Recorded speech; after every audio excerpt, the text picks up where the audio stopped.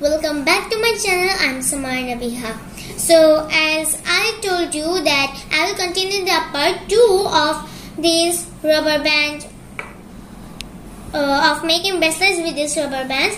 I am continuing. So this is the part 2 of making it. So today I am going to make it with the beads like this one. So at first what we'll need is some beads. And this bead box is presented by my friend Urbana. She gave me this gift of bead set. This is very pretty. So I'm going to make bracelets with these beads today. I'm going to take, at first let me show you the normal things of how to make it. So guys, I have taken a bead and a rubber band. So at first what we have to do in here is like this. There is a hole in the beads. Then we have to make it inside it. Like this.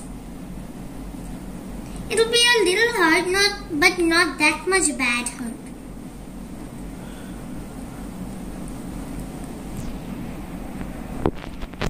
So guys, in this way I have made it in, and I will take another for you to show it more nicely.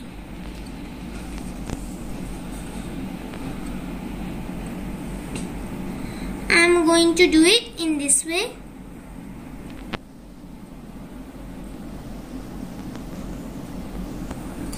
If it's too hard for you, you can use one way.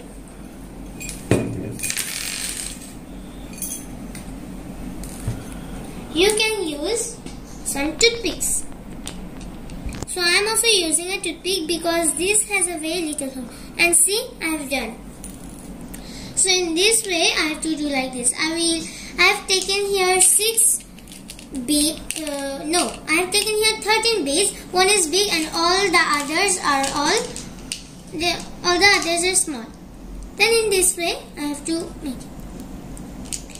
In the part 1, I have shown you how to make these bracelets, and in that procedure you have to do this one too.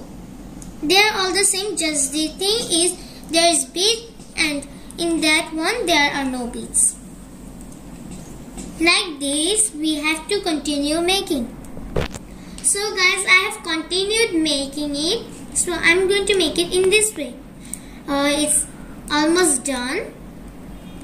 And now also you can see it's already done, just little things left. I'm going to take my box of hook again. Then I'm going to take it like this. The same procedure of the part 1 of this bracelet making challenge. As you can see, it's done. I've already made this bracelet, and see how pretty it looks. This is the most prettiest bracelet I ever made, and for that I love this bracelet very much, and it also suits with my hand. So guys, that's all for today. So please follow this, and if you follow this procedure of making bracelets, you can easily do it very well. And that's all for today. Bye.